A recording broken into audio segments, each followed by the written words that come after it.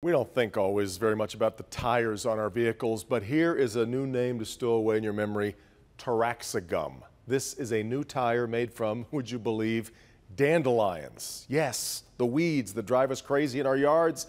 Business editor Rob Maloney is here to show us how it works. Automotive technology is moving at blazing speed, even tire technology. Can you believe you can make this tire out of a weed you can grow on your front lawn? Oh, the mighty dandelion, that slander on the color yellow we fought so vainly against every spring and summer, appears to have a redeeming quality after all. Ratna Naik, Continental Tire's future product guru, says scientists have made a big transit breakthrough with it. They've been able to help us figure out a way to extract the latex out of a dandelion. And no, it is not the one growing on your yard. It's a Russian dandelion called the Kazdak.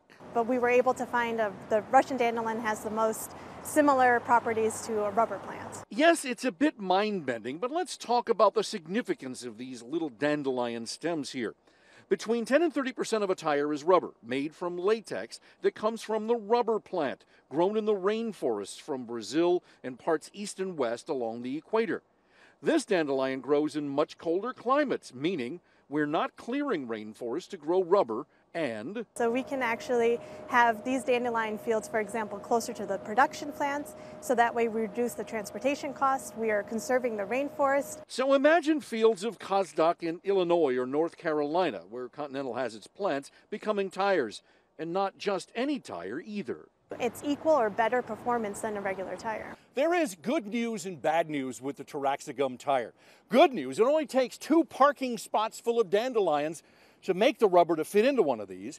The bad news is it's going to take 10 years to get to your car. In Detroit, Rod Maloney, Local 4. But it's on the way, and this is not a zebra mussel story. Continental says not to worry about growing the Russian dandelion, the Kazakh, here in the U.S. It is not considered an invasive species, and they do not genetically modify it to make the tires.